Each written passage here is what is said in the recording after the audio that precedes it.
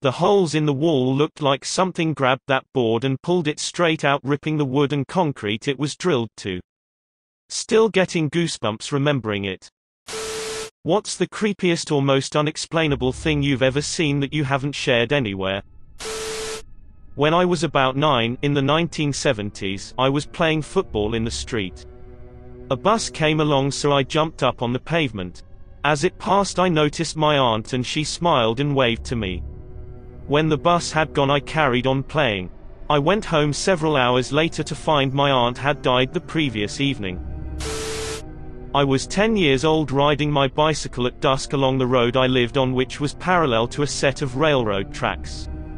I moved off the road as a car sped by and a beer bottle came sailing at me from the front passenger seat.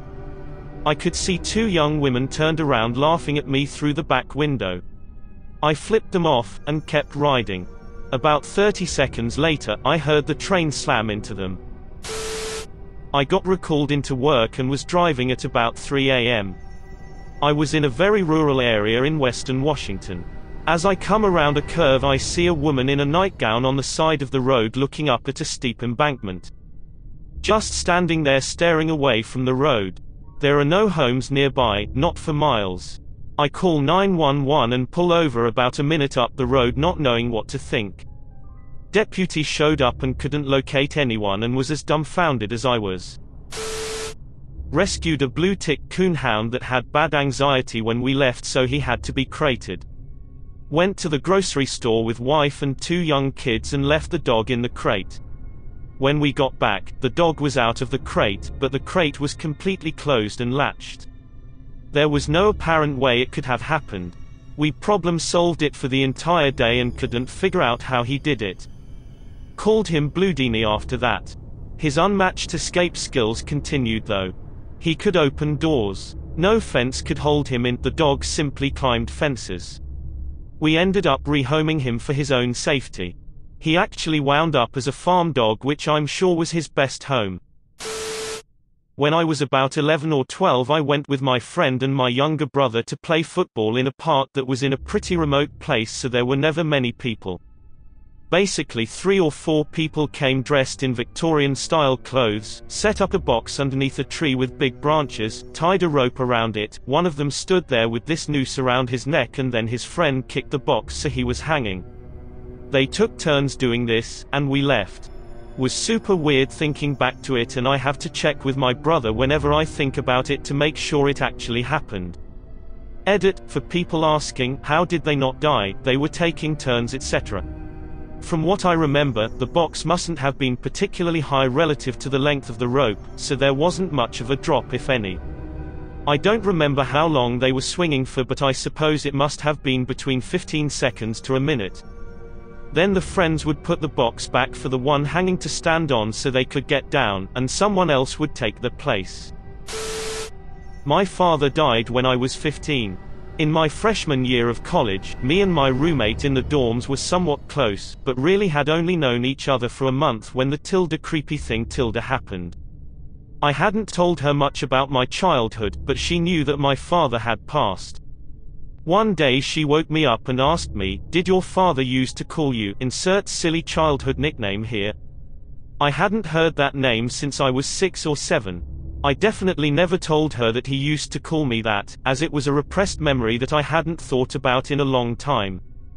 Anyway, as it turned out, she had a dream that my father had come to her and asked her to take care of me, calling me by this silly childhood nickname. It was always difficult for me that my father never saw me graduate high school or start college. But I guess he did, from wherever he is now. Back in 2016, my mother was staying at my place because my father was in the hospital at the time and my apartment was right next to the hospital. One night I had this dream that the landline rings and my mother answers the phone and hears the news that my dad has passed away. She hangs up the phone and tells me that my uncle, a doctor at the hospital my father was in, just gave her the news of my father's passing. I wake up startled. I have a drink of water, and just as I start feeling relieved that this was all just a bad dream, the phone rings and my mom picks it up. I was just watching her from a distance, noticing the expression on her face, noticing the tears that started dripping down her cheek, and she hangs up the phone and tells me that my uncle just told her that my father has passed away. This is the only unexplained thing that ever happened to me, and this is the first time I share this with anybody. My friend and I were sleeping in my parents' room one night when she was over, and it was probably about 3 a.m. Suddenly we hear a sound like a fart from the corner of the room, and distinctly from this one corner. So I ask my friend if she farted, and of course she says no, as it clearly came from that corner. Thinking maybe it's my dogs, as they sometimes sleep in my parents' room, I go and check it out but realize they're not in the room with us. Okay, so that's weird, I thought, and my friend also said she heard a distinct fart too, so we assumed that maybe we both misheard.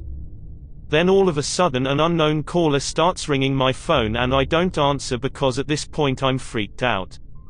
After I decline the call, I receive a message from an unknown caller with the same area code as the caller who had just called me. The text message is all in Spanish, and me and my friend decide to paste the text into Google Translate, where it proceeds to say, "Did you hear that fart?" Needless to say, we never slept in my parents' room again, and were convinced that we have a Spanish farting ghost in our presence. Edit, no brothers that would have pranked me either. I have a sister, but she was as amused as I was when I told her. Freaky stuff. In my mother's house, the basement light would turn on while we were away, and even if it was turned off before we left, it was somehow back on when we got back. Once I went downstairs and was like, "Hey Mr. Ghostman, this is not good for the bills, could you please chill it with the lights? Yes, I know it's dark down here, okay thanks." Lights stayed off.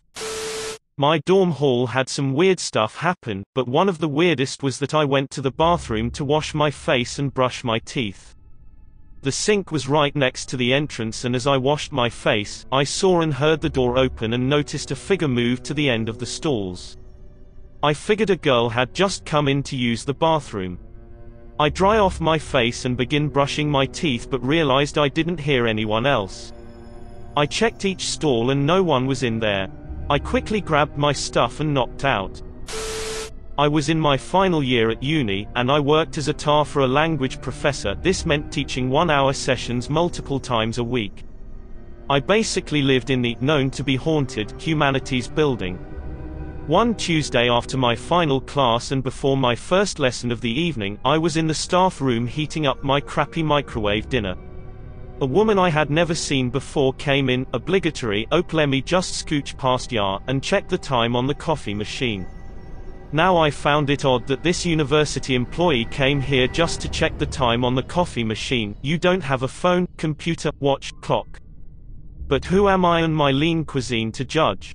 She looks at the time on the coffee machine and says, "That can't be right. What time is it?" Me, it's 5:37. Her, 5 minutes fast. Okay. With that she left, and although a bit odd, I didn't dwell on the interaction.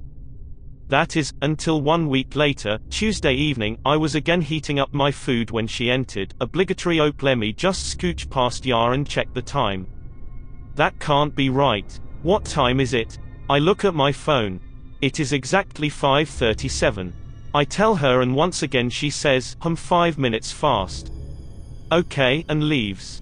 I am deeply unsettled. The microwave dings. I take my lean cuisine and quickly head upstairs. Never saw that woman again. It's been almost 10 years and I still don't have anything that's somewhat close to an explanation of what happened then. My bestie and I were sleeping over at her grandma's house and enjoying the newly renovated attic, as it was supposed to become her little teenager apartment. All new furniture with a huge comfy couch and nice clean boards screwed to the wall, all in white pink. The sleepover went just like you would imagine it, with two 15-year-old girls painting nails, watching DVDs and talking about the hottest gossip at school. It was already like 3 a.m. when we decided to go get some sleep and left the room to sleep in the bed next door. Only a few minutes later we heard a little scratching sound followed by a loud bang, clearly coming from the room we just left. One of the boards that was screwed to the wall was lying on the floor. Almost 4 meters away from where it was supposed to be. Not like a screw broke and it fell, nope, solid 4 meters away from that wall. Almost 2 centimeters deep hole in the ground where the board was laying. The holes in the wall looked like something grabbed that board and pulled it straight out, ripping the wood and concrete it was drilled to. Still getting goosebumps remembering it. Like and subscribe for more funny, interesting, and scary r/AskReddit videos.